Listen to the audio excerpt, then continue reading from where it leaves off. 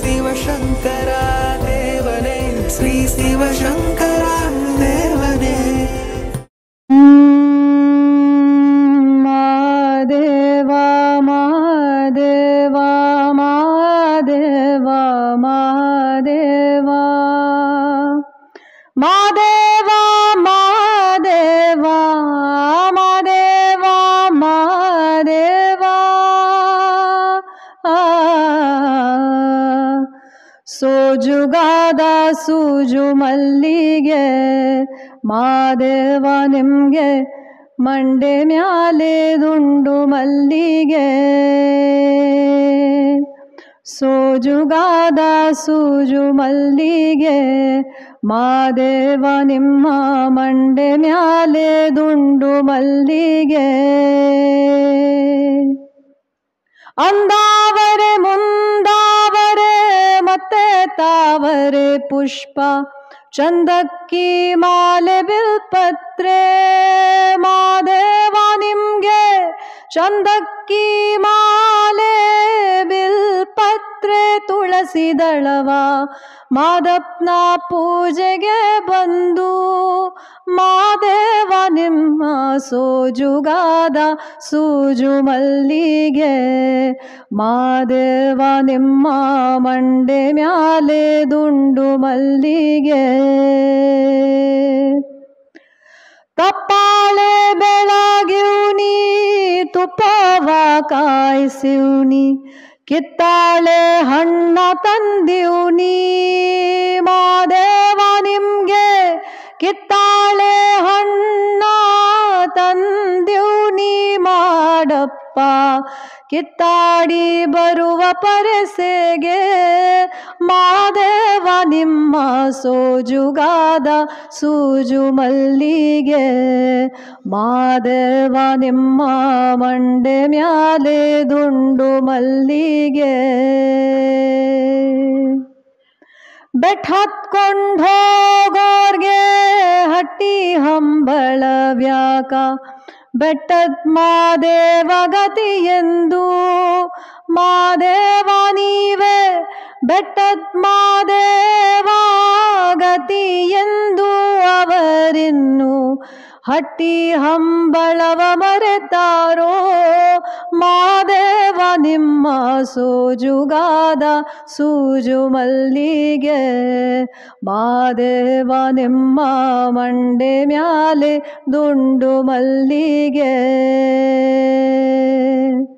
ಸೋಜುಗಾದ ಸೂಜು ಮಲ್ಲಿಗೆ ಮಾದೇವ ನಿಮ್ಮ ಮಂಡೆ ಮ್ಯಾಲೆ ದುಂಡು ಮಲ್ಲಿಗೆ ಮಾದೇವ ನಿಮ್ಮ ಮಂಡೆ ಮ್ಯಾಲೆ ದುಂಡು ಮಲ್ಲಿಗೆ ಮಾದೇವ ನಿಮ್ಮ ಮಂಡೆ ಮ್ಯಾಲೆ ದುಂಡು ಮಲ್ಲಿಗೆ. Okay, question. மகாவிஷ்ணு அருள் பாலிக்கும் எல்லா பெருமாள் கோவில்களிலும் சங்கு சக்கரத்துடன் தான் பக்தர்களுக்கு அவர் காட்சி தருகிறார்.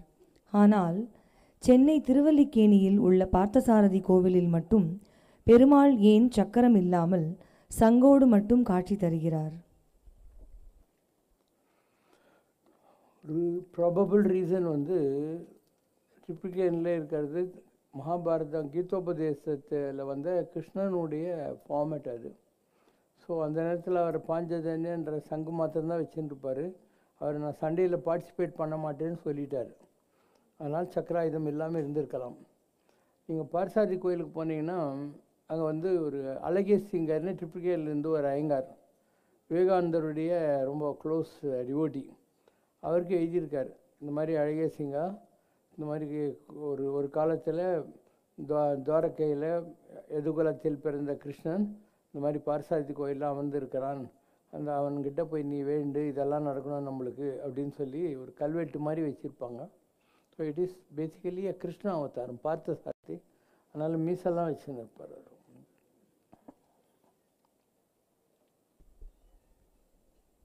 சம்ரக்ஷனால் ஒரு பாட்டு இருக்கு, பார்த்து கொண்டிருக்கிறான் பார்த்த சாரதி. பார்த்து கொண்டிருக்கிறான் பார்த்த சாரதி, அந்த பார்த்தனின் சந்தேகம் தீர்த்த சாரதி. சேர்த்து கொண்டணைக்கிறான் அன்னை மாதிரி, நம்மை செதுக்கி கொண்டிருக்கிறான் தன்னை மாதிரி. கேள்விக்கு பதிலாக அமைந்த பூபதி, எல்லாம் கேட்டு கொண்டிருக்கிறான் குழந்தை மாதிரி. மீட்டிக் கொண்டிருக்கிறான் வீணை மாதிரி, நம்மை மீட்டு கொண்டிருக்கிறான் நாம் வீழும் போதிலே.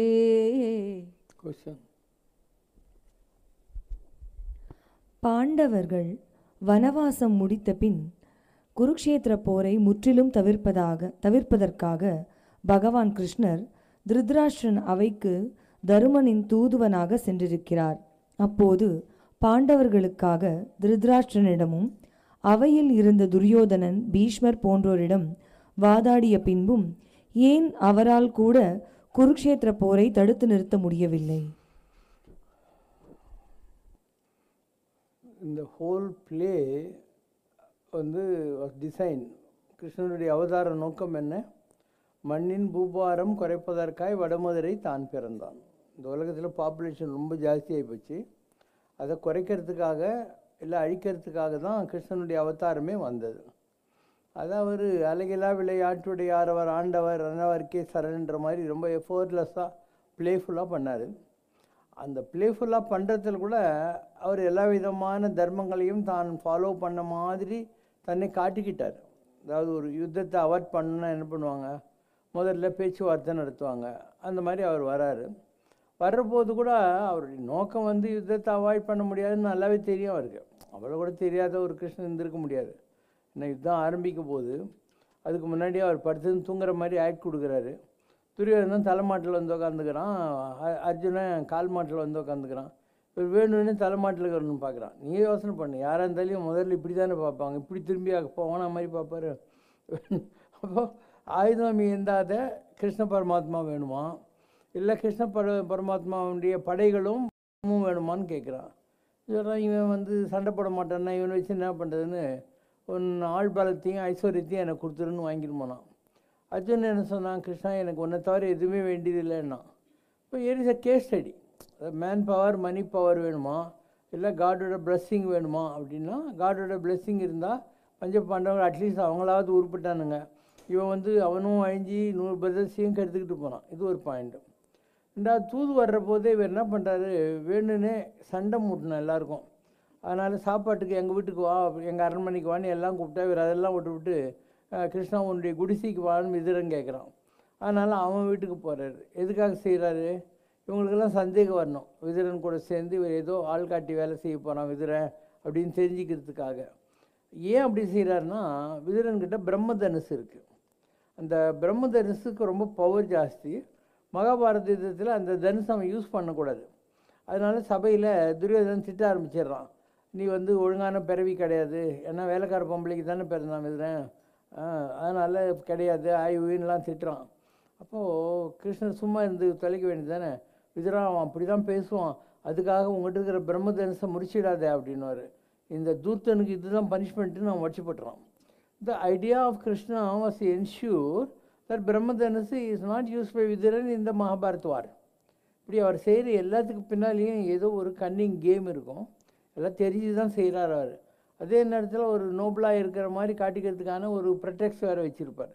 இல்லைன்னா ஒரு கர்ணன் மாதிரி ஒரு நல்ல கேரக்டர்கிட்ட போய் அவன் சாகிறதுக்கு எல்லா வரங்களையும் வாங்கினுட்டு மற்றவங்களையும் அனுப்பிச்சி அவங்ககிட்ட வரம் வாங்கின்னு குந்தி தேவி கிட்ட போய் போட்டு கொடுத்து உன் பிள்ளை தான் அவன் சொல்லிவிட்டு அந்த அம்மா வந்து நீ அர்ஜுனனை தவிர வேறு யார் மேலேயும் இதெல்லாம் பண்ணக்கூடாதுன்னெலாம் சொல்லி ஒரு தடவை தான் நீ உங்கள்கிட்ட இருக்கிற இது யூஸ் பண்ணணும், ஆயுதத்தை யூஸ் பண்ணணும், 2வது தடவை யூஸ் பண்ணுறேன்னு சொல்லி அந்த ஆயுதம் வர்ற வரைக்கும் வெயிட் பண்ணி காலை அமைக்கி தலைக்கு வந்தது கிரீடத்தை தட்டிட்டு போகிற மாதிரிலாம் பண்ணி எல்லாம் கோல்மால் ஆகி கோல்மால் தான். அவருடைய வேலையே அதுதான். அதுக்காக தான் அவர் வந்தார். So you can't blame him also. அவர் வேலை உலகத்தை அழிக்கிறது. நான் லாஸ்ட் சீன் பற்றி சொல்லியிருக்கேன். நான் சஹஸ்ர கவச்சன்னு ஒருத்தர் தான். சஹஸ்ர கவச்சனாக இருந்தவன் தான் கர்ணனா. அதுக்கு முன்னாடி ஒருத்தர் தான் பரிபர்கன்னு பேர். மகாபாரத யுத்தம் ஆரம்பிக்கிறதுக்கு முன்னால் இவங்கெல்லாம் சொல்கிறாங்க, நான் இவ்வளோ பேரை கொண்டுடுவேன் அவ்வளோ பேரை கொண்டுடுவேன்னு அர்ஜுனன் பீமாலாம் சொல்கிறான். இப்போ கொஞ்சம் இருங்கன்னு சாம்பல் எடுத்து ஒரு அம்பரை வச்சு விட்றான். இந்த சாம்பல் யார் மேலெல்லாம் விழுந்ததோ அவங்கெல்லாம் கோவிந்தா, யார் மேலே விளையிலையோ அவங்க தான் பழைப்பாங்கன்ட்டு. கிருஷ்ணன் சொல்கிறாரு, இவன் கழுத்தை வெட்டுன்றாரு. இவ்வளோ பெரிய ஒரு கில்லாடி, ஒரு அம்பு விட்டு யார் பழிக்க போகிறாங்க சாக போகிறான்னு சொல்கிறான், இவனை போய் வெட்ட சொல்லிட்டேன், அதெல்லாம் அப்புறம் சொல்கிறேன், இந்த தலையை கொண்டு போய் மலை மேலே உட்காருவின்றார். ஸோ உதய சூரியன் மாதிரி அவன் தலையை கொண்டு போய் அங்கே உட்கார வச்சிடுறாங்க. மகாபாரத இதெல்லாம் முடிஞ்சு போச்சு. லாஸ்ட்டில் பீமன் சொல்கிறான், நான் தான் சாதித்தேன், அர்ஜுனன் சொல்கிறான் நான் சாதித்தேன்னு ஒவ்வொருத்தரும் சொல்லிக்கிட்டே இருக்கான். அப்போ அவர் சொல்கிறாரு, முதல்ல உங்கள் தாத்தா கிட்டே போகலாம், பீஷ்மர்கிட்ட போகலாம், அதுக்கு அடுத்து வந்து நான் சொல்கிற ஆளுக்கிட்ட விஷயம் கேட்கலான்ட்டு. ஸோ அம்பு படுக்கையில் உத்தராயண புண்ணிய காலம் வரணுன்றதுக்காக காத்துக்கிட்டு இருக்கார் பீஷ்மர். அவர்கிட்ட போய் இவங்க போன உடனே அவர் அழ ஆரம்பிச்சிடுறாரு. நீங்கள் மலை குலைந்தாலும் நிலை குலையாத மாவீரராச்சே தாத்தா, எதுக்காக நீங்கள் இந்த மாதிரி கலங்குறீங்கன்ட்டு. அவர் சொல்கிறார், இது இருக்கான கிருஷ்ணன் இவன் சாட்சாத் பகவான், இப்போ உங்கள் கூட இருந்து ஒவ்வொரு செகண்டும் உங்களுக்கு விதவிதமான ஐடியாக்கள்லாம் கொடுத்து உங்களை காப்பாற்றினா கூட நீங்கள் நாய்ப்படுமோ நரிப்படுமோ தறிப்படுமோ சொல்லத்தான் படுமோன்னு இவ்வளோ கஷ்டப்பட்டீங்களே, இந்த கிருஷ்ண மாத்திரம் இல்லாமல் இருந்தால் என்ன ஆயிருப்பீங்கன்னு நினச்சேன்டா, அது நினச்சா தான் எனக்கு அழுகலியாக வருதுன்னாராம். So indirectly Krishna wants is பஞ்சபாண்டவாஸ் to know that it was Krishna who contributed for their victory. ஒன்று. அதுக்கடுத்து நேராக பரிபருங்க இந்த மேலே உட்காந்துருக்கான் இல்லையா, அவங்ககிட்ட போய் இப்போ அவன் தான் மலை மேலேருந்து எல்லாத்தையும் பார்த்துட்டு இருந்தான், அதனால் அவனுக்கு கரெக்டாக சீன் தெரியும் யார் என்ன பண்ணாங்கன்ட்டு. அவங்ககிட்ட போய் கேட்குறாங்க, இந்த யுத்தத்தில் யார் ரொம்ப நல்லா பண்ணாங்கன்ட்டு. சொல்கிறான், நீங்கள்லாம் யார்? அப்போ அவனே சொல்கிறான், இதை இங்கே நிற்கிறான் கிருஷ்ணன், இவன் தான் இந்த பக்கமும் சண்டை போட்டான், அந்த பக்கம் அவன் தான் சண்டை போட்டான், உங்கள் யாரையுமே நான் யுத்த காலத்தில் பார்க்கவே இல்லையே அப்படின்னா. அப்போ தான் இவங்களுக்கெல்லாம் புரிஞ்சது, அவன் கிருஷ்ணன் வந்து ஒரு கேம் ஆடுறான், பொழுது போகாத பணக்காரன் இல்லை நல்லவன் என்ன பண்ணுவான், அவனே 2 பக்கம் செஸ் மூவ் பண்ணுவான், அவனே 2 பக்கம் காட்சி கிறுக்கி போட்டு சீட்டு விளையாடுவான், அவனே 2 பக்கம் கேரம் போர்டு அடிப்பான். அந்த மாதிரி உலகம் யாவையும் சாம்பல வாக்கலும் நெறிவதலும் நீக்கலும் நீங்களா அழகிலா விளையாட்டது கிருஷ்ண பரமாத்மா தான் விளையாடினா. பஞ்ச பாண்டவர்களும் நிஜம் இல்லை, கௌரவர்களும் நிஜம் இல்லைன்ட்டு. அதான் குருஷேத்திர யுத்தம் ஆரம்பிக்கிற போது சொன்னான், நான் வந்து முடிவு எடுத்துட்டேன் எல்லாரையும் கொல்றதுன்னு, அதனால் நீ வில்லம்பு கீழே போட்டாலையும் அர்ஜுனா இது நடக்க தான் செய்யும், என்னுடைய போக்கில் தான் இந்த யுத்தம் நடக்கும், அதனால் உனக்கு வந்து பாவம் இல்லை புண்ணியம் இல்லை, எல்லா செயல்களும் என்னுடையது தான், என் செயலாவது ஒன்றும் இல்லை அப்படின்னு அசப்ட் பண்ணிட்டான். ஸோ பாரதம் பூராவும் கிருஷ்ணன் சொல்லிகிட்டே தான் போகிறாரு, எல்லாம் என்னுடைய யுத்தம், அழிக்கிறதுக்காக வந்திருக்கேன் நான். அதனால தான் அவர் சொல்கிறாரு, பஸ்யமே ருத்ர ரூபம், என்னுடைய வடிவம் அவர் காட்டினார் இல்லையா, அது என்ன ரூபம்? பஸ்யமே ருத்ர ரூபம். ருத்ரனா யார்? அழிக்கிறதுக்காக வந்த கடவுள்னு அர்த்தம். So he has not shown his protecting form அந்த மாதிரிலாம் காட்டல, ருத்ர ரூபத்தை காட்டினார். அப்போ வந்தது ருத்ரன்னா அழிக்கிறதுக்காக வந்தது தான். அந்த அந்த அது எல்லாத்தையுமே அசெப்ட் பண்ணிட்டார் அவர். ஸோ அவர் ஒரே நாளில் அழிச்சிட்டு போயிருக்கலாம், அவர் நினச்சிருந்தா அவர் வந்த வேலை அவ்வளோ தானே, ஒரே நாளில் அழிச்சு போயிருக்கலாம். ஆனால் அதை என்ஜாய் பண்ணி பண்ணார். பால் குடித்து பூதனையை கொள்கிறாரு, கம்சன் செஸ்ட் மேலே வச்சு கொள்கிறாரு, அப்புறம் திருட்டு பயில சசி கணேசன் சினிமாவில் வர மாதிரி ஓட விட்டு அந்த இவனை கொள்கிறாரு, கோகுல முசுகுன் சக்கரவர்த்திக்கிட்ட கொண்டு போய் விட்டு கிரேக்க யவனனை கொள்கிறாரு, சூரிய அஸ்தமனத்துக்குள்ளே கொள்கிறேன்னு சொல்லிட்டு ஜெயத்ரதனை கொள்கிறாரு. இப்படி யாரையும் ஒரு மாதிரி இல்லை. கடைசியில் இவன் துரியோதனங்கிறான், அவன் அவங்க அம்மா சொன்னாலேன்னு நேக்கடாக வரான், இவர் அங்கே வேறு, இவருக்கு என்ன வேலை, அவங்க அம்மாவை பார்க்கறதுக்கு போகிறான், அவன் எப்படி போனால் இவருக்கு என்ன போச்சு, அங்கே போய் அவன் ஒழிஞ்சிக்கிறான் இப்படி கை வச்சுன்னுட்டு. என்னன்றார், எங்கள் அம்மா வர சொல்லியிருக்காங்க, என்னை நேக்கடாக வர சொல்லியிருக்காங்க. அவளுடைய நோக்கம் என்ன? கணவனுக்காக கண்ணை கட்டிட்டு வாழ்ந்துக்கிட்டு இருந்தா, அதனால் கண்ணில் அவளுக்கு பவர் ஜாஸ்தி, உங்கள் எல்லோரும் கூட ஜாஸ்தி தான். உடம்புல விட கண் 80% எல்லா எனர்ஜியும் வாங்குதான். அதனால் நீ இப்படியா போவே, அம்மா சொன்னான் மூடிக்கின்னு போ அப்படின்றான். இவன் சும்மா ஒரு இலையை இப்படி வச்சுட்டு போகிறான், அப்படி கண்ணை திறந்து ஸ்கேன் பண்ணுறாளா, இந்த தொடைக்கிட்ட மாத்திரம் ஸ்கேன் ஆகலை. அப்போது அவருக்கு லாஸ்ட்டு சீனில் பீமங்கிட்ட சொல்கிறார் தொடையை தட்டுன்ட்டு. ஸோ அந்த இடத்துல அடித்து அவனை கொலை பண்ணுறாங்க. இப்படி அது பலராமருக்கே கோவம் வருது, யுத்த சாஸ்திரத்துப்படி இந்த மாதிரி தொடையில் கொல்லக்கூடாதுன்னு நீ தப்பு பண்ணிட்டேன்ட்டு ஆயுதம் எடுக்க போகிறாரு. இப்படி பல காட்சிகளை தெரிஞ்சு தான் செய்கிறாரு. இந்த கிருஷ்ண பரமாத்மா மாதிரி அதர்மம் செஞ்சாலும் மகாபாரத யுத்தத்திலே யாரும் கிடையாது. ஏன் செய்கிறாருன்னா அந்த வேலை அழிக்கிறது, அது ஜாலியாக என்ஜாய் பண்ணிட்டு பண்ணுறாரு, அவ்வளோதான்.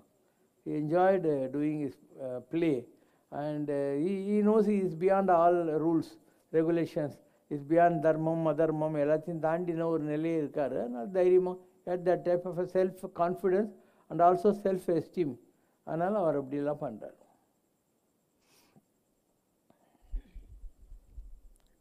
நாம் வழிபடும் தெய்வங்கள் எதற்கும் இது போன்ற தனித்துவம் இல்லாத நிலையில் நவகிரகங்களுக்கு மட்டும் அவைகளுக்கு பிரத்யேகமான கலர் வஸ்திரம், தானியம் மற்றும் நவரத்ன கற்கள் என்று தனித்தனியே பிரித்து வைத்திருப்பதன் காரணம் என்ன?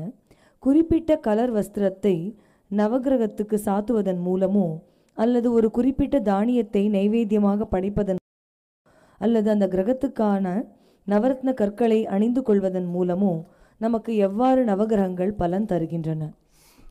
ஒவ்வொரு பீரியட் ஒரு ஃபார்ம் இருக்குன்னா அந்த ஃபார்முக்கு இந்த மாதிரி நைவேத்தியம் படைக்கணும், அவங்களுடைய ரூபம் இப்படி இருக்கும், உருவம் இப்படி இருக்கும், அவங்களுக்கு இந்த மந்திரத்தை சொல்லணும், இந்த மாதிரி கிராமர். உலகத்தில் முதல்ல கவிதை தான் வரும்.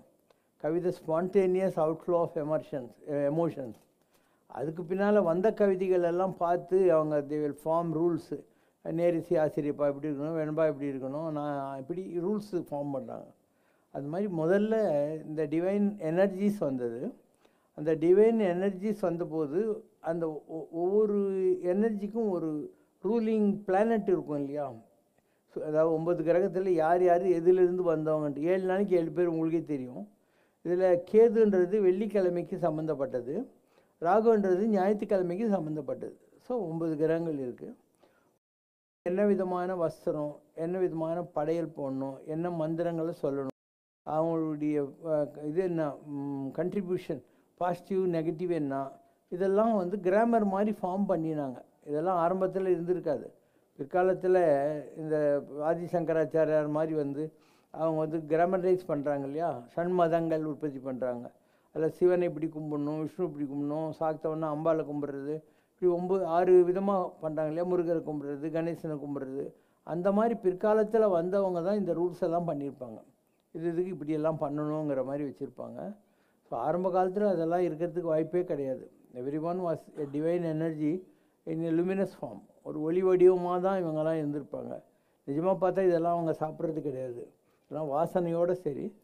அது ஆஸ் ஆதிசங்கரா ஹேடு சண்மத ஸ்தாபனங்கள், இவங்களுக்கு இப்படியெல்லாம் பண்ணுங்கன்னு சொல்லி அந்த பூஜா விதிகளை ஃபார்ம் பண்ணுற போது இப்படி செய்கிறாங்க. இதெல்லாம் பிற்காலத்தில் வந்த இடைச்செருகல்கள். ஆரம்ப காலத்தில் ஒரு வேத காலத்தில் இதெல்லாம் இருந்ததே கிடையாது. இன்ஃபேக்ட் தேவர் வர்ஷிப்பிங் அக்னி. காடுகளில் ரிஷிகள் எல்லாம் இருந்தாங்க இல்லையா? அவங்களாம் அக்னி வழிபட்டுக்கிட்டு அந்த மந்திரங்கள் மூலமாக அவங்களுடைய ப்ரேயர்ஸ் எல்லாம் செலுத்திக்கிட்டு உக்காண்டிருந்தாங்க. பிற்காலத்தில் இந்த உலகத்தில் சில மனிதர்கள் வந்தாங்க ஃப்ரம் பார்பரிக் சொசைட்டி. அந்த மனிதர்கள் வந்து உபாசன மார்க்கத்தில் இறங்கினாங்க. அந்த உபாசன மார்க்கத்தில் யார் எந்த உபாசனை செய்கிறாங்களோ, எந்த கடவுள் வழிபடுறாங்களோ அதுக்கு ஏற்ற மாதிரி அவங்க இந்த என்ன படைக்கணும், என்ன மந்திரம் சொல்லணும், அந்த சாமி எப்படி இருக்குங்கிற மாதிரி ஒரு ஃபார்மேட்டு, இதெல்லாம் பிற்காலத்தில் உருவான விஷயங்கள். அதனால் வந்தது. ஒரு மனிதன் இந்த உலகை விட்டு மறைந்த பிறகு அவனுடைய ஜாதகத்தை பார்த்து பலன் சொல்வது மிகப்பெரிய பாவம் என்று சொல்லப்படுவது ஏன்? அவன் தான் பூட்டானே. அதுக்கப்புறம் அவன் என்ன பண்ணியிருந்தா என்ன அதை வச்சு திருப்பி எப்போ வருவான்ன்றது நான் சொல்லியிருக்கேன். அடுத்த பிறவியில் அவன் சுகத்தை அனுபவிக்கணுமா சோகத்தை அனுபவிக்கணுமான்றதை வச்சு ஒரு பிறவியில் அவன் முடிஞ்சிச்சு, package over, account closed. And next பிறவியில் அவன் என்ன மாதிரி பிளானட் இருக்கிற போது பிறந்தா அவன் சந்தோஷமாக இருப்பான் இல்லை துக்கமாக இருப்பான்ட்டு வரும். கண்டினியூட்டி சொல்கிறேன், நான் சொல்லியிருக்கேன் ஏற்கனவே. ஒருத்தன் புதன் தசையில் சாகிறான்னு வை, அடுத்து கேது தசை வரும். கேது தசையில் எவன் பிறந்தாலையும் அவனுக்கு கண்ணு சம்மந்தப்பட்ட வயிறு சம்மந்தப்பட்ட லிவர் சம்மந்தப்பட்ட ப்ராப்ளம் இதெல்லாம் வரும். ஸோ ஒரு குழந்தை பாலாரிஷ்டம்னு பேர் அதுக்கு. இந்த மாதிரி பிறக்கிற போதே கஷ்டப்படணும்னு தலையெழுத்து இருக்கிற குழந்தைங்க பிறகுது இல்லையா, அதுக்கு இந்த தோஷங்கள் இருக்கும். ஸோ அந்த மாதிரி உடனே பிறந்தால் அப்படி வந்துடும். அதுக்கு அந்த மாதிரி கர்மா பாக்கி இல்லை அப்படின்னா ஒரு 7 வருஷம் பித்ருலோகத்தில் இருக்கும். அந்த 7 வருஷம் கேது புக்தி, கேது தசை முடிஞ்ச உடனே சுக்கிர தசை வரும். அப்போ அந்த சுக்கிர தசையில் அது உலகத்துக்கு வர்ற போது நல்ல பணக்கார வீட்டில் பிறந்து பான்வி சில்லர் ஸ்பூன்ட்டு வசதியாக இருக்கும். அதனால் பிறப்பு என்பது though it is a continuous process, according to your புண்ணியம் அண்ட் பாவம் you will be born in a particular planetary cancellation.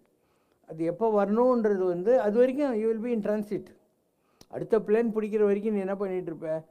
துபாயிலேயோ எங்கேயோ டிரான்சிட் லோஞ்சில் உட்காந்துன்னு இருப்பேன். அந்த மாதிரி பித்ருலோகம்ன்றது டிரான்சிட் லோஞ்சு தான். You have to come back again and again until you wind up your birth and death cycles.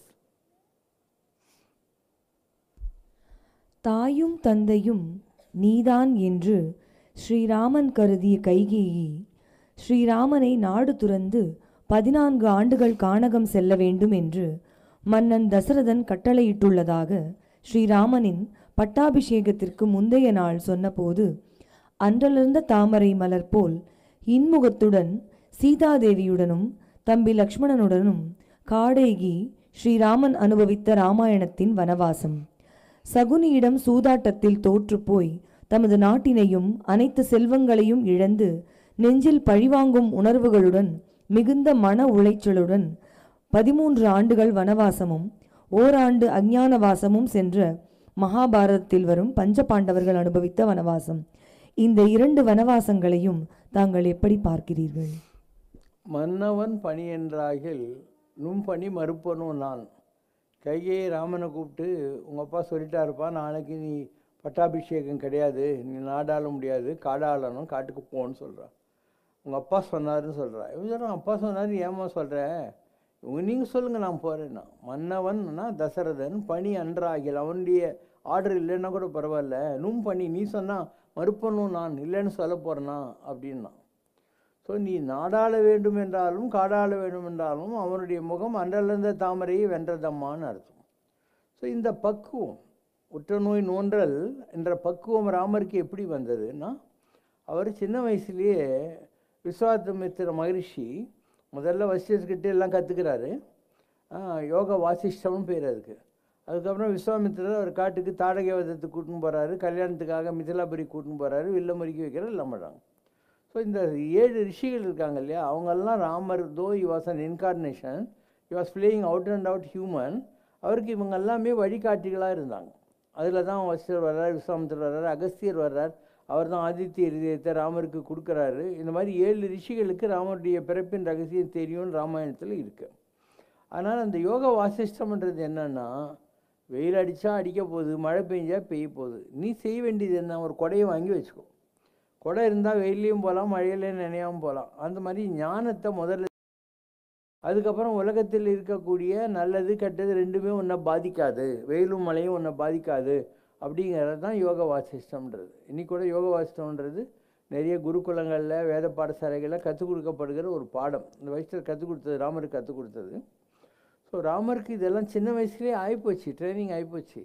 So he was mentally matured enough to and was prepared to undergo both bouquets and brick beds. bouquets என்ன மலர் கொத்துக்கள், brick beds என்ன மானங்கள் அவமானங்கள், இந்த மாதிரி வருது.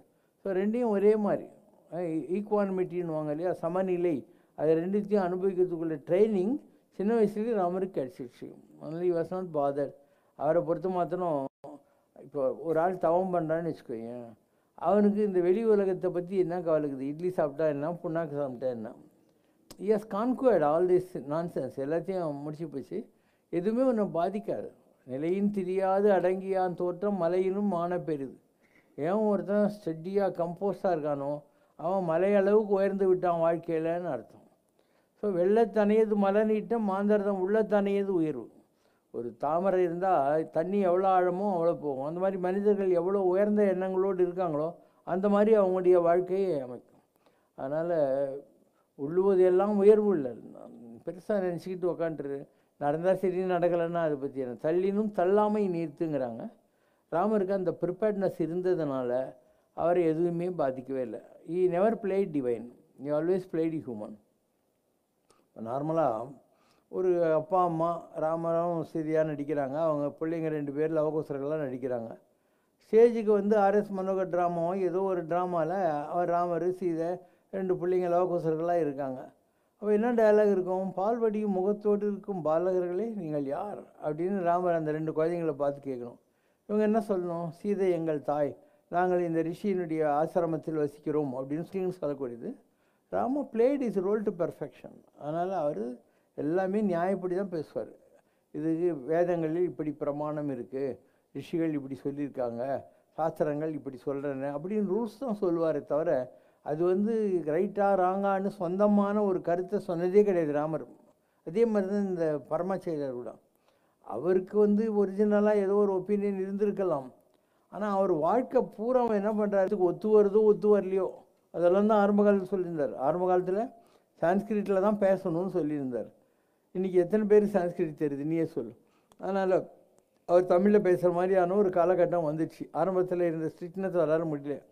ஆரம்பத்தில் என்ன பண்ணுவார், எப்பயாவது தப்பி தவறி தமிழில் பேச வேண்டி வந்துச்சுன்னா போய் தலைமுழுகிட்டு வந்து உக்காந்துவார். Use to punish him. அப்போ அவர்கிட்ட வந்து 199 பேர் தமிழ் தான் பேசுகிறான். அப்போ 99 குளிச்சுனே இருந்தாருன்னா அவர் என்ன வேலை செய்யுது இல்லை. இப்படி அவருடைய காலப்போக்கில் மாற்றிக்கினார். ஒரு காலத்தில் விடோஸை பார்க்கக்கூடாதுன்னு ரூல் வச்சுருந்தார். எவ்வளோ பெரிய மகான்கள் கூட காலப்போக்கில் அவங்களுடைய கொள்கைகளை எவ்வளவோ காம்ப்ரமைஸ் பண்ணியிருக்காங்க. ஆரம்ப காலத்தில் இந்த ஸ்ட்ரிக்ட்னஸ்ஸு அவங்களுக்கே இந்த உலகம், இப்போது ஒரு பால பிரம்மச்சாரியாக ஒரு பிராமண குடும்பத்திலேருந்து வந்தவருக்கு இந்த உலகத்தை பற்றி எக்ஸ்போசர் என்ன இருக்கும்? ஒன்றும் இருக்காது. ஏதோ ஒரு ஆர்த்தடாக்ஸ் ஃபேமிலியில் வந்திருப்பாங்க. அதுக்கப்புறம் வேத பாடசாலையில் படிச்சிருப்பாங்க. அதுவும் பரமாச்சாரியரை பொறுத்த மாத்திரம் அவர் அடுத்த மடாதிபதியை 68வது மடாதிபதியை செத்துப்பிட்டார். இவர் அவர் பார்க்கறதுக்குள்ளே அவர் செத்துப்பிட்டார். வைசூரி வியாதி வந்து செத்துப்பிட்டார். ஆனால் அவருக்கு யாருமே கிடையாது, கைட் பண்ணுறதுக்கு கூட ஆள் கிடையாது. அவரே உழுந்து ஏந்து பிறண்டு தான் மடாதிபதியை கற்றுக்கிட்டார் அவர். இப்படி ஒவ்வொருத்தருடைய லைஃப்லேயும் ஒரு அனுபவங்கள் தான் ஒரு ஆசான். அதனால் இதுதான் ரூல்ஸுன்னு சொல்லி ஸ்கிரிப்சர் வச்சுக்கிட்டு மாத்திரம் யாரும் வாழ முடியாது. காலம் கற்பித்த பாடத்தின் அடித்தாங்க முடியாமல்ங்கிற மாதிரி ஒவ்வொருத்தரும் மாறி தான் ஆகணும். ஏதோ ஒரு காலகட்டத்தில் மாறி தான் ஆகணும். பரமாச்சாரியாரும் மாறினார் என்பதில் உங்களுக்கு எந்த சந்தேகமும் தேவையில்லை. ஆல்சோ அண்டர் பிரச்சனைகளில் சாமியாக இருக்கார். அவர் ஒரு காலத்தில் இந்த தாடி இதெல்லாம் எடுக்கவே மாட்டார். அவர் காதில் வந்து சீவு வர ஆரம்பிச்சது. அதனால் வழி இல்லாத ஆப்ரேஷன் பண்ண வந்த டாக்டருங்க நாங்கள் முடியெல்லாம் வெட்டி தான் ஆகினாங்க. சரின்னு ஒத்துக்கினார் அவர். ஒரு காலத்தில் அவர் பேசினாவே காதில் இடி சத்தம் கேட்டது. நாளடைவில் வந்து கொஞ்சம் கொஞ்சம் அப்படின்னு ஏதாவது சொன்னாக்கா கொஞ்சம் புரிகிற அளவுக்கு ஏதோ ஒன்று பேச ஆரம்பித்தார். அண்டு எவ்ரி மகான் என்ன தான் நீ ரோல்ஸ் எடுத்துன்னு போனாலும் அந்த necessity the father of invention மாதிரி காலப்போக்கில் எல்லா காம்ப்ரமைஸையும் பண்ணிக்க வேண்டியிருக்கும். எல்லோரும் பண்ணிக்கினாங்க. நானே பார்த்துருக்கேன் எவ்வளோ மகான்கள் பண்ணிக்கிட்டு தான் இருந்தாங்க. இப்போது ராம்சரத்குமார் சாமி இருந்தாங்க. அவர் சுடுகாட்டில் 40 வருஷம் ராம்ஜாராம் சுற்றின்னு அதுக்கப்புறம் அந்த நாடகங்கள்லாம் வாங்கி கொடுத்து தேர்முட்டியில் இருக்கிற ஒரு வீட்டில் உட்காந்துருந்தார். அவர் பயங்கரமான ஆள். 7 மணிக்கு இந்த பையன் வந்து அவரை பார்க்கணும்னு சொன்னாக்கா 7:01 போனாக்கா ஆஷுட்டு கமார் சார் அப்படின்னு வர்றார். அப்படிலாம் ரூல்ஸ் பேசியிருந்தார். கடைசியில் எங்கேயோ ஒரு நேரம் இந்த பாலகுமார்னு ஒரு எழுத்தாளர், கிரிதர்னு ஒரு ஆடிட்டர், அவன் பொண்டாட்டி, நான் தான் கொண்டு போய் விட்டேன் இவங்களை, ஏன்னா திருவண்ணாமலையில். அவன் என்ன பண்ணான், முதல்ல ஒரு கதை எழுதினான் விசிறி சாமியாரை பற்றி ஒரு கதை. என்னன்னா, சாமிக்கு நேர் எதிரில் நீங்கள் பார்த்துருந்தீங்கன்னா ஒருத்தன் கலாய் பண்ணுற ஒருத்தர் இருப்பான். இந்த கலாயெல்லாம் பூசுகிற வேலை செய்யணும் ஒரு பாய் ஒருத்தன் இருப்பான். அவன் ஒரு நாள் நினைக்கிறான், இந்த சாமியார்கிட்ட இவ்வளோ ஜனங்க வராங்க, நாம் வந்து இன்னும் அவர்கிட்ட ஒன்றுமே போய் பார்க்குறது இல்லையே அப்படின்னு நினைக்கிறான். ஒரு நாள் தடுமாறி அங்கே வந்து நிற்கிறான். அவர் வந்து என்ன வேணுங்கிறாரு. ஒன்றும் வேணாம் அப்படின்னு போய் உக்காந்துக்கிறான் திருப்பியும். இதுக்கு நடுவில் ஒரு கிராமத்து கேள்வி வரா, வந்து ஒரு குடத்தை வாங்கின்னு வந்து இதில் பேர் அடியே அப்படின்னா. என்ன பேருன்னு, இவன் கண்ணாம்மான்றா. இவன் கண்ணாம்பான்னு அடிக்கிறானோ, ஐயோ அது என் பேர் எதுக்கு அடிச்சா? கண்ணாம்பா என் பேர், என் மகன் பேர் தான் அடிக்கணும், நீ அவன் தான் கல்யாணத்துக்கு மொய் எழுத போகிறான்றான். இப்படி அது வளர்ந்து கடைசியில் 100 ரூபாய்க்கு பில்லு வரப்போகுது. அந்த கேள்வியுடைய மருமகன் வந்து, உன்னை யார் இந்த மாதிரி அடிக்க சொன்ன, இப்போ 100 ரூபாய் யார் கொடுக்க போகிறாங்க, நீ ஊருக்கு நடந்தே வந்து சேருன்னுவான். அப்போ இதை பார்த்த உடனே அவன் என்ன நினைப்பான், நம்ம ஊர்லேயும் அம்மா உடம்பு சரியில்லைன்னு லெட்ரு போட்டாலே, கலாய்காரன் சொல்கிறான், உடம்பு சரியில்லைன்னு அம்மா வந்து லெட்ரு போட்டாலே நம்ம அவளை ஒரு நட போய் பார்த்துட்டு வரணும் அப்படின்னு நினைக்கிறான். சரிம்மா நீ 100 ரூபா கொடுக்காதம்மா, ஏன்னா மருமகட்டி திட்டு வாங்கிறத பார்த்தாங்க, ஒன்றும் கொடுக்காதம்மா அப்படின்னு சொல்லி அவன் 2வது தடவை சாமியார்கிட்ட வருவான். வந்த உடனே திருப்பியும் அவர் கேட்பார், உனக்கு என்ன வேணும்? ஒன்றும் இல்லைன்னு போடுவான். அதாவது the whole thing is they want you to learn lessons out of your own contact in the life அப்படிங்கிற மாதிரி. அது அவன் எழுதின ஒரு கதை. அவனுக்கு நான் கூட நிறைய கதை சொன்னேன், பாலகுமாரனுக்கு நிறைய கதை சொல்லியிருக்கேன். அதில் ஒரு கதை என்னென்னா, திருவண்ணாமலையில் காலேஜில் வாத்தியாராக இருந்த ஒருத்தர் சிவகாசி பக்கம் காலேஜ் பிரின்ஸிபாலாக போகிறார். அவர் சிவகாசியில் இருக்கிற காலேஜ் ஸ்டூடெண்ட்ஸ் எல்லாம் டூரிஸ்ட் பஸ்ஸில் கூப்பிட்டுன்னு திருவண்ணாமலை சாத்தனூர் டேமுக்கு வர்றார். வர்றபோது பஸ்ஸை வெளியே விட்டுட்டு, ஞாபகம் இருக்கா சாமி, நான் திருவண்ணாமலையிலேருந்தே இப்போ அங்கே இருக்கேன்ட்டு, இப்போ எங்கே போக போகிறீங்க? சாத்தனூர் டேம் போகிறேன்ட்டு. நான் கூட வரலாமா அப்படிங்கிறாரு. வாங்க சாமின்னு இவருக்கு பஸ்ஸில் ஏற்றிக்கிறாங்க. இவர் அவங்க கூட சேர்ந்து சாத்தனூர் டேம் போகிறாரு. அவங்கெல்லாம் டேமெல்லாம் பார்த்துன்னு இருக்கிற போது இவர் அங்கே உக்காந்துருப்பார். எதிரில் தண்ணி ஒரு குளம் கொட்டை மாதிரி இருக்கும், ஒரு சின்ன பேசேஜ் தான் இருக்கும், தண்ணி இல்லாமல் இருக்கும் டேமு. நினைப்பார், இந்த டேம் நிறைய தண்ணி இருந்தால் எப்படி இருக்கும், இந்த ஜனங்கள்லாம் கஷ்டப்படுவாங்களே அப்படின்னு நினச்சி அந்த போட்டுக்காரனை கேட்குறாரு, ஏன்பா இந்த போட்டில் என்னை தண்ணி நடுவு கூட்டின்னு போகிறியான்னு. இது கவர்மெண்ட் போட்டு சாமி, நான் உன்னை கூட்டின்னு போக முடியாது, என்னுடைய சொந்த பரிசல் இருக்குது, பரிசல்லாம் ரவுண்டாக இருக்கும் இல்லையா, தருமபுரி ஒகேனக்கல் இருக்கும், அதில் வேணால் கூட்டின்னு போகிறேன்றான். பரிசலில் உட்காந்துக்கிறாரு. அப்போ ஒரு கற்பனை, ராமர் பரிசில் உட்காந்துருக்காரு, இவன் தான் ஓடக்கார குகன், அந்த மாதிரி ஒரு கற்பனை குதிரை. தண்ணி நடுவில் போய் இந்த தண்ணியெல்லாம் ரொம்பணும்ன்ட்டு இந்த மாதிரிலாம் மகான்கள் பண்ணுவாங்க, லூசாட்டம் பண்ணுவாங்க. ஒருத்தர் நானே பார்த்துருக்கேன். இந்த அங்கே ஒரு உடுப்பி ஹோட்டல் இருந்துச்சு, அவருடைய இது இருக்கு இல்லையா, இந்த வெளியே இருந்தபோது தேர்முட்டிக்கிட்ட அது இப்படி திரும்பி இப்படி கட் பண்ண உடனே ஒரு உடுப்பி இருந்தது. ஸோ ஒரு நாள் இருந்தாலும் எங்கள் ஹோட்டலுக்கு வாங்க சாமி அப்படின்னா இவர் போனார். போன போது யாருமே இல்லை, நான், சாமியார், இன்னொரு பையன், 3 பேர் தான் இருந்தோம். அப்போ இவர் அங்கே உட்காந்து ப்ரே பண்ணுறாரு. இந்த இப்போ வந்து ஃபுல்லாக ஜனங்கள்லாம் வந்து உட்காந்து எல்லா டேபிளும் ரொம்பி போகணும். இதெல்லாம் எங்களுக்கு தான் தெரியும் அவர் என்ன நினைக்கிறாருன்னு சொல்லிட்டு. அவன் ஆரம்பத்தில் என்ன சாப்பிட்றீங்க சாமி, எனக்கு வந்து சர்க்கரை போட்டு ஒரு தயிர் கொண்டான்றார். ஸோ அங்கே உட்காந்துட்டு ஒரு 4-5 தயிர் சர்க்கரை போட்டு சாப்பிட்றாரு, லஸ்ஸி மாதிரி கலக்கெல்லாம் அப்படியே சாப்பிட்டுங்கிறார். அதுக்குள்ளே எல்லா டேபிளும் முடிஞ்சு போதா, அதனால் 2 கை வச்சுட்டு வந்துடுறார். இப்படி மகான்கள் யோசனை பண்ணுறதுக்கு என்ன பேக்ரவுண்டுன்னு ஒரு இருக்குது. ஸோ அந்த வகையில் அந்த பரிசல் இது தண்ணி நடுவில் போய் இந்த டேமெல்லாம் தண்ணி வரணும்னு நினைக்கிறாரு. திருப்பி வந்துடுறாரு.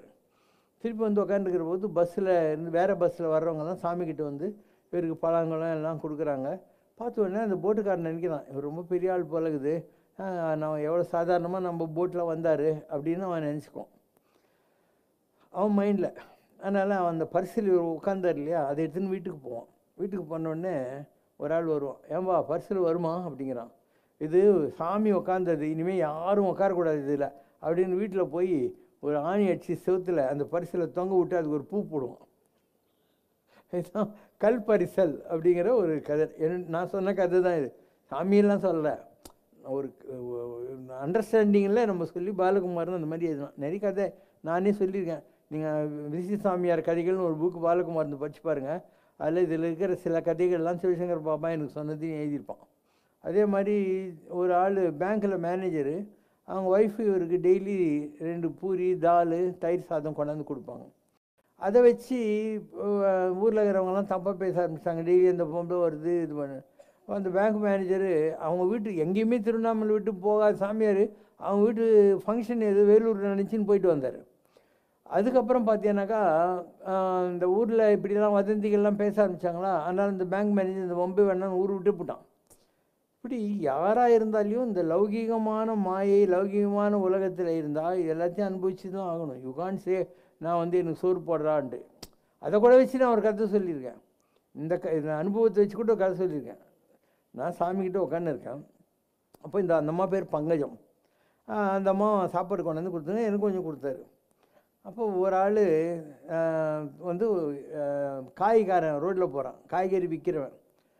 இவர் போய் காய் வாங்கினுவோம் அப்படின்னு வாங்கினு வருது. இவரே காசு கொடுத்து வாங்கினு வர சொல்கிறார். வாங்கி என்ன காய் வாங்கினா, பாவக்கான்னு. வெயிட் வெயிட் வெயிட் அப்படின்னு இவர் உள்ளே போய் அவர் ரூமுக்கு வெளியே இன்னொரு ரூம் இருக்கும், தேடி பிடிச்சி இவ்வளோ கல்கண்டு ஒரு பேப்பரில் எடுத்துன்னு வந்து, that was bitter, this is sweet, that was bitter, this is sweet, take this அப்படின்னு கொடுக்குறார் அந்த பொம்பளைக்கிட்ட. என்ன அதனுடைய இன்னர் மீனிங்கு, நமக்கு சோறு போடுற ஒரு பொம்பளைக்கு நம்ம கையால் கசப்பான விஷயத்தை கொடுக்கக்கூடாது, கல்கண்டு தேடி பிடிச்சி கொண்டாந்து கொடுக்குறாரு. இப்படியெல்லாம் இருக்குன்றத நான் நிறைய இதெல்லாம் அப்சர்வ் பண்ணுவேன். எல்லாம் அப்சர்வ் பண்ணி எப்படி என்னான்னு சொல்லுவேன். அது அந்த கதை தான் விசிறி சாமியார் கதைகள்ன்றது. ஸோ எவ்வளோ பெரிய மகான்களாக இருந்தாலும் அட் சம் பாயிண்ட், இத்தனைக்கும் அவருடைய மனைவி மகளுங்க எல்லாம் வந்தாங்க அவரை பார்க்கறதுக்கு. அவங்கெல்லாம் வராங்க, காசிலேருந்து இவரை பற்றி கேள்விப்பட்டு வராங்க. வர்றபோது இவர் அவங்கள ஒரு ஹோட்டலுக்கு அனுப்பிச்சு சாப்பாடெல்லாம் வாங்கி கொடுக்க சொல்லி ட்ரெயினுக்கு காசு கொடுத்து அவங்கள ரயில் ஏற்றி விட்டுவான்னு ஒரு ஆள்கிட்ட சொல்லி அனுப்பிச்சிட்டு. So they have not entertained the family. At the same time, அடுத்த கதைக்கு வரேன், அட் த சேம் டைம் அவருக்கு ஏதோ ஒரு வகையில் ஒரு காலேஜில் லெக்சராக இருந்தார் தேவகி அம்மான்னு சொல்லிட்டு. சாலம் சாரதா காலேஜில் இருந்தாங்க. அவங்க வேலையெல்லாம் விட்டுட்டு அங்கேயே சுதாமான்னு ஒரு வீடு வாங்கிக்கிட்டு இருந்து கடைசி காலத்தில் இவங்களுக்கு உடம்பு சரியில்லாமல் போச்சு சாமிக்கு. அவங்கெல்லாம் அவங்க வீட்டில் வச்சு பார்த்துக்கிட்டு இருந்தாங்க, எல்லாம் இருந்தது. அந்த மாதிரி விசிறின்னு இருக்கும். So you wants to you know say thanks. ஆனால் என்ன பண்ணுவார், தன் கையில் இருக்கிற விசிறி அந்த அம்மா கையில் கொடுத்துருவார். இவர் உட்காந்துக்கிட்டு you walk from here to their அப்படின்னு 2 பக்கம் உட்காந்துக்கிறவங்களாம் அந்த அம்மா விட்டு பிளெஸ்ஸிங் பண்ண சொல்லுவார். இப்படி ஏதாவது பல விஷயங்கள் as a thanks giving R to say you know appreciate your respect for me மாதிரி ஏதோ இருக்கும் அதிலெல்லாம். ஸோ இன்னொரு கதை சொல்கிறேன். நான் பேங்க் மேனேஜரு ஒரு தடவை இந்த கணேச ரமண மகரிஷியினுடைய பிரதர் வெங்கட்ராமன் பையன் கணேச ஐயர்னு இது ப்ரெசன்ட் ஹெட் ஆஃப் ரமணாசிரமம், அவனும் இளையராஜாவும் வந்திருந்தாங்க. அப்போ நான் இருந்தேன். இப்போ சாமி சொன்னாங்க, ராஜா you know Siva has gone to greater level than Aurobindo and Chaitanya, is God's Prime Minister அப்படின்னா. அவங்களுக்கு இதெல்லாம் புரிய போகுதுன்ற நீ சொல்லி பார்க்கலாம். அவர் சொல்கிறாரு, அதெல்லாம் அவங்களுக்கு புரியல. அதே மாதிரி அங்கே இன்னொரு லேடி இருந்தா, யாரோ ஆந்திரா, எல்லாத்தையும் விட்டுவிட்டு இங்கே வந்து சாமியார் வேஷம் கட்டிட்டு உட்காந்துருந்தா அந்த மாதிரி. அண்டு இந்த மாதிரி நிறைய கேரக்டர்ஸ் அவங்க மீட் பண்ணுறாங்க, ஒவ்வொரு நாளும் மீட் பண்ணுறாங்க. அண்டு ஒரு சாப்பாடு போட்ட இருக்கு இல்லையா, ஒரு தடவை அங்கே இவங்க இருக்காங்க இல்லையா, குகை நமச்சிவாயர், குரு நமச்சிவாயர் ஒரு ஆசிரமம் இருக்குது கீழே. அவங்க சாப்பாட்டுக்கு கூப்பிட்டாங்க சாமியை. அப்போ நான் கார் எடுத்துகிட்டு போயிருந்தேன். அவர் காரில் ஏறி உட்காந்துக்கிட்டு அந்த பேங்க்கு பங்கஜம் மேனேஜரில் அந்த அவர் ஒய்ஃப் பையன் அவனையும் கூப்பிட்டுக்கிட்டு வந்தார். அங்கே 3 இலை போட்டு எங்கள் 3 பேருக்கும் சாப்பாடு போட சொன்னாங்க, அந்த மடத்தில் போட்ட சாப்பாடு. இப்படி ஒரு இன்சிடென்ட் நடந்துச்சு. நிறைய அனுபவம் இருக்குது சிவசங்கர் பாபாவுக்கு, கொஞ்சம் நெஞ்சம் இல்லை. எல்லா மகான்களையும் ரொம்ப கிட்ட இருந்து பார்த்துருக்கேன், ரொம்ப க்ளோஸாக இருந்திருக்கேன். அவங்க என்கிட்ட ரொம்ப அன்பாக இருந்திருக்காங்க. அதிலெல்லாம் எனக்கு ஒன்றும் குறையில்லை. ஆனால் நெற்றிக்கண்ணை திறந்தான் குற்றம் குற்றம்தான். இப்போ கோடிசாமி இருக்காருன்னா அப்படிலாம் நடந்துக்கவே மாட்டார். ஒரு தடவை ஒரு போலீஸ் டிஎஸ்பி அவரை பார்க்குறதுக்கு யூனிஃபார்மில் வந்தான். தாத்தா நான் டியூட்டியில் வந்திருக்கிற, போய் யூனிஃபார்மெல்லாம் அவுத்துட்டு இதில் வா, சிவில் ட்ரெஸ்ஸில் வா அப்படின்னு சொல்லி, இந்த மாதிரி ஒரு போலீஸ் ஆஃபீஸரை பார்த்து சொல்கிறதுக்கு அவளுக்கு கட்ஸ் வேணும். கோடிசாமியால் முடிஞ்சது. மற்றவங்க அப்படி இல்லை. மற்றவங்க யாராக இருந்தாலும் அதிகாரத்தில் இருக்கிறவங்க அவங்களெல்லாம் அட்ஜஸ்ட் பண்ணிவிட்டு போய் தொலைய வேண்டியிருக்கான். அதனால் துறவிக்கு வேந்தனும் துரும்புங்கிற மாதிரி கோடிசாமி பார்த்துருக்கேன் நான். ஒரு ஹையஸ்ட் லெவலுக்கு போனவங்க இந்த மாதிரி கொஞ்சம் பேர் இருக்காங்க. மாயம்மா அப்படி தான் இருப்பாங்க. அதே மாதிரி சிவபிரபாகர சித்தயோகி அந்த நிலையில் இருந்தார். மற்றவங்க காம்ப்ரமைஸ் பண்ணேன். இப்போ ஏன் வந்து அவர் இந்த சாமி நம்ம ராம்சரத்குமார் சாமி, சிவகாசி, விருதுநகர்காரங்கெல்லாம் நிறைய வருவாங்க. ஏன்னா அவங்கள பொறுத்த மாத்திரம் அவங்களுக்கெல்லாம் வந்து ஒரு குரு இருந்தார். இந்த உலகத்தில் என்னெல்லாம் நடக்கும்னு எழுதி அவர் புக்கெல்லாம் போட்டிருக்காரு. அவர் கோயிலெலாம் இருக்குது அந்த ஏரியாங்களில் இருக்கு. அவங்க வந்து இந்த சாமியாரை அவருடைய மறுபிறவின்னு நம்புகிறாங்க. அங்கே இருந்த சாமியினுடைய அவதாரம் இவர் நம்புறதுனால அவங்கெல்லாம் இவர்கிட்ட வருவாங்க. அதனால தான் இவருடைய முதல் மடமே அங்கே கன்னியாகுமரிக்கு பக்கத்தில் தான் இவர் அமைச்சார். நவக்கிரக பரிபாலனம் இந்த உடலைத்தான் கட்டுப்படுத்தும், ஆத்மாவை அல்ல என்று சொல்லப்படுகிறது. இது சரிதானா? நம்ம உடம்புல 9 ஓட்டை இருக்குது. இந்த 9 ஓட்டை வழியாக 9 கிரகங்கள் நம்முடைய பிறக்கிற போது, தாயுடைய கர்ப்பத்திலேருந்து வெளியே வரபோது இந்த 9 ஓட்டை வழியாக 9 கிரகம் நம்மளை பிடிச்சிக்குது. அதனால் இது எதை பிடிக்குது? நம்ம உடம்பு. ஒரு பொம்மை இருக்குது, இந்த பொம்மைக்கு கீ கொடுத்தா அது ஜுங்கு ஜுங்குன்னு வாக்கிங் பண்ணும், எல்லாம் பண்ணும். அந்த மாதிரி இந்த உடம்பு ஒரு கீ கொடுத்த பொம்மை. ஆட்டு வித்தால் யார் வருவார், ஆடாதாருங்கிற மாதிரி. இந்த 9 ஓட்டைகள் வழியாக 9 கிரகங்கள் நம்மளை ஆளுது. ஒரு பேக்கேஜ் மாதிரி அந்தந்த கிரகங்கள் வரபோது என்ன ஆகுங்கிற மாதிரி. ஆனால் ஆத்மான்றது என்ன? ஒரு ஜோதி. இந்த உடம்புக்குள்ளே இருக்கிற உயிரோடு கலந்து இருக்குது. அதாவது ஒரு சைக்கிள் டயரு, டயருக்குள்ளே டியூபு, டியூபுக்குள்ளே காற்று புஷ்ஷுன்னு போகிற போது தான் பார்க்க முடியும். அந்த மாதிரி ஒரு ஆள் இறந்த பின்னால் தான் அவனுக்கு இந்த ஆத்மாலாம் புரியும். இட்ஸ் நாட் லைக் யுவர் கண்ணு மூக்கு வாய் மாதிரி அது ஒரு உறுப்பு கிடையாது. ஆத்மாங்கிறது உறுப்பு இல்லை, ஒரு ஒளி. அது இந்த மூச்சு காற்றுல இயங்கிக்கிட்டு இருக்கு. அந்த விளக்கு இந்த மூச்சு காற்றுனால இயங்கிட்டு இருக்கு. மூச்சு போச்சுன்னா பேச்சு போச்சு, அந்த விளக்கு அணைஞ்சு போகுதுன்னு அர்த்தம். காமராஜர்னு ஒரு கவிஞர், அவர் வந்து கண்கள் அப்படின்னு ஒரு கவிதை எழுதியிருக்கார். அதனால் 2 பக்கம் வரும், நார்மல் ஆந்தவுடன் சைஸில். அதில் அவர் சொல்கிறார், ஏற்றி வச்ச விளக்கு எவ்வளவோ இருக்குது, ஆனால் இந்த கண்கள் வந்து நம்முடைய உடலில் இருக்கக்கூடிய நெருப்பு வச்சுக்கிட்டு எரிஞ்சிக்கிட்டு இருக்கிறதுங்கிற மாதிரி ஒரு அழகான கவிதை இருக்கும், கண்கள்னு சொல்லிட்டு. ஸோ இந்த ஃபிசிக்கல் பாடியை பொறுத்த மாத்திரம் இந்த 9 ஓட்டைகள் 9 கிரகங்கள் இதெல்லாம் இருக்கிறது உண்மைதான். ஸோ ஆனால் ஆத்மா இருக்கு இல்லையா, அது ஒரு ஜோதி. ஜோதிங்கிறது பாவமும் மற்றது புண்ணியம் மற்றது, அதுக்குன்னு எந்த ஒரு இதுவும் கிடையாது, சுகமும் கிடையாது சோகமும் கிடையாது. இட்ஸ் அன் அந்தர்யாமி. ஒரு விளக்கு இருக்குது, அந்த விளக்கை நீ யூஸ் பண்ணிக்கலாமே தவிர, நீ யூஸ் பண்ணலாம், ஒரு விளக்கில் போய் நீ வந்து என்ன வேணால் பண்ணிக்கலாம், அந்த மாதிரி யூஸ் பண்ணிக்க முடியும். உங்கள்கிட்ட இருக்கிற ஆத்மாவை நீ யூஸ் பண்ணிக்க முடியும். ஆனால் இன் நோவே இட் பார்ட்டிசிபேட்ஸ். கேட்டலிஸ்ட்னு சொல்லுவாங்க. கேட்டலிஸ்ட்னா என்ன, கிரியா ஊக்கின்னு பேர். தான் ஒரு கெமிக்கல் ரியாக்ஷனில் பங்கு பெறாது ஆனால் இருக்கும். அந்த மாதிரி தான் இந்த ஆத்மாங்கிறது. உன்னுடைய உடல் 9 ஓட்டைகள் வழியாக 9 கிரகங்கள் வழியாக இயங்கிக்கிட்டு இருக்கும். ஸோ இட்ஸ் அன் அந்தர்யாமி. ஒரு விளக்கு இருக்குது, அந்த விளக்கினுடைய வெளிச்சத்தில் நீ போய் பகவத்கீதையும் படிக்கலாம், பைபிளும் படிக்கலாம், இது தம் அடிக்கிறதுக்கு சிகரெட்டும் பார்த்து வச்சுக்கலாம். நீ என்ன பண்ணுறியோ அது ஒன்று. அதனால் உன்னுடைய செயல்களுக்கு ஆத்மா காரணம் அல்ல.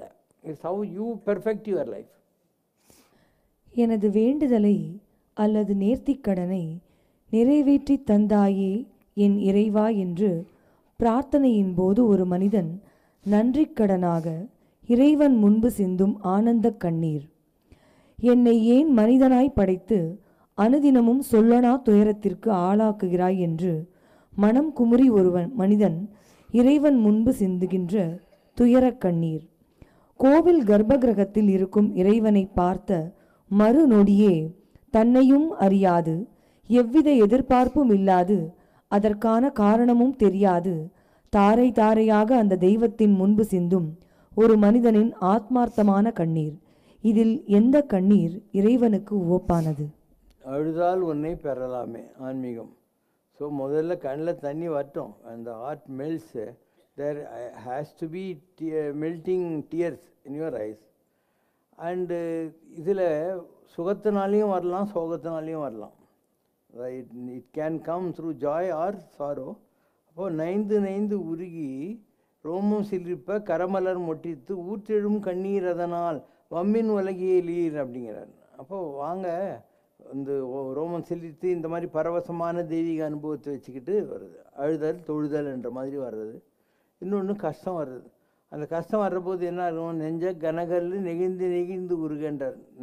ஆசையினாலேயோ வாசனாதிகளாலேயோ நெஞ்சம் கனமான கல் மாதிரி ஆகிப்போகுது. இப்போ நெஞ்ச கனகல் நெகிழ்ந்து உருக நான் முருகனிடத்தில் தஞ்சம் கேட்டு அருளை கேட்கிறேன் என்ற மாதிரி. ஸோ அதுவும் அழுகத்தானே.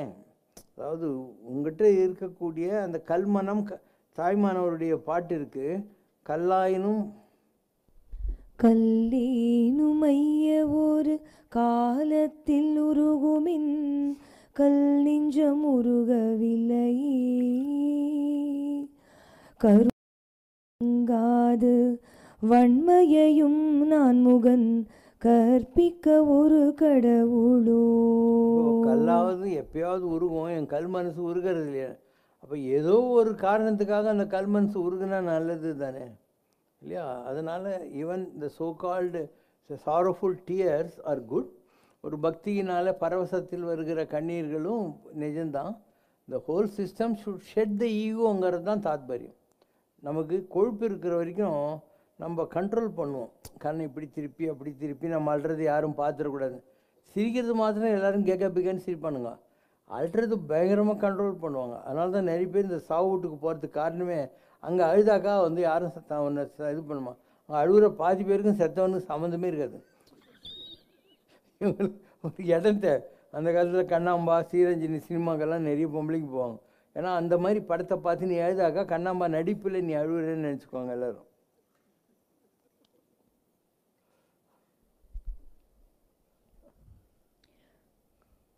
அமெரிக்காவில் இருந்து வெளிவரும் டைம் பத்திரிகை கர்ப்பமாக இருந்த அமெரிக்க பெண்களில் சிலர் பிறக்கப் போகும் தங்கள் குழந்தையின் அறிவு வளர்ச்சி வேகமாக இருக்க வேண்டும் என்பதற்காக வயிற்றுக்குள் இருக்கும் சிசுவுக்கு பலவிதமான பாடங்களை புகட்டுகிறார்கள் என்று தனது கட்டுரையில் ஒன்றில் தெரிவித்திருந்ததாக ஒரு புத்தக பதிவு தெரிவிக்கிறது.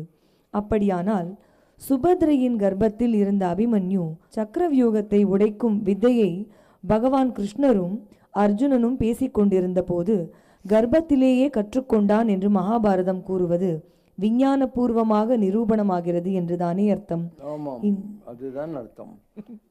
அந்த காலத்தில் ஒரு 4-5 months ஆகிற போது இந்த கிரகிச்சிக்கிறதுக்கான சக்தி கிடைக்குதான் அந்த குழந்தைக்கு. ஒரு குறிப்பிட்ட ஷேப் வந்த உடனே இப்போ அவங்க பேசுனது கிரகிச்சான். அப்போது அதுலேருந்து வெளியே வர்றதுக்கானதை இவர் டிஸ்கஸ் பண்ணல.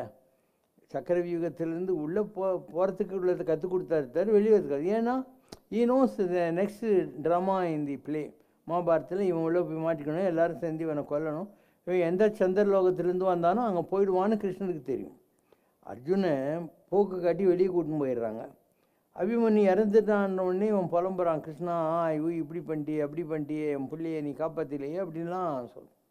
இவர் வா போகலான்ட்டு நேராக சந்திரலோகம், அங்கேருந்து வந்தவன் தான் அபிமன்யு. அவன் சந்திர சிம்மாசனத்தில் உட்காண்ட்ருக்கான்.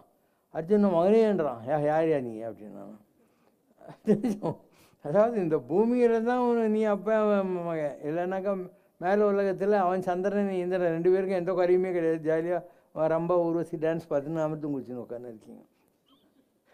அதில் இது ஒரு ஹியூமன் பிளாட்ஃபார்முக்கு வர்ற போது தான் இந்த உறவுகள் தொடர்புகள் இந்த நான்ஸ் எல்லாம், மேலே ஒன்றுமே கிடையாது. அப்போ தான் அர்ஜுனுக்கு புரிஞ்சுதான் இதெல்லாம் ட்ராமா, நம்ம தான் புலம்பின்னு இருக்கோன்ட்டு புரிஞ்சிச்சு அவனுக்குன்ட்டு. he has come to play. இப்போது அபிமன்யுன்னே எல்லாருக்கும் ஏன் தெரியுது, அனானப்பட்ட அர்ஜுனனுக்கும் சுபதிரிக்கும் பிறந்தவன், சின்ன வயசுலேயே இவ்வளோ பெரிய வீரனாக இருந்தான், அத்தனை பேரும் சேர்ந்து அவனை அடிக்க வேண்டிய அளவுக்கு பராக்கிரமசாலியாக இருந்தான். அந்த கேரக்டர் குளோரிஃபை ஆகுது இல்லையா, அதுதான் முக்கியம். எல்லா கேரக்டரும் ஒரே மாதிரி இருந்தாக்கா அதுக்கப்புறம் என்ன ருசி இருக்குது? மற்ற குழம்பு ஒரு மாதிரி இருக்கணும், மிளகு ரசம் ஒரு மாதிரி இருக்கணும், சாம்பார் ஒரு மாதிரி இருக்கணும், அப்போ தான் அது அவியல் ஒரு மாதிரி இருக்கணும், அப்போ தான் வித்தியாசமாக இருக்கும். எல்லாம் ஒரே மாதிரி இருந்தால் யாருக்கு பிடிக்கும்? இல்லை, he was different. குறை ஒன்றுமில்லை மறைமூர்த்தி கண்ணா, குறை ஒன்றும் இல்லை கண்ணா, குறை ஒன்றுமில்லை கோவிந்தா.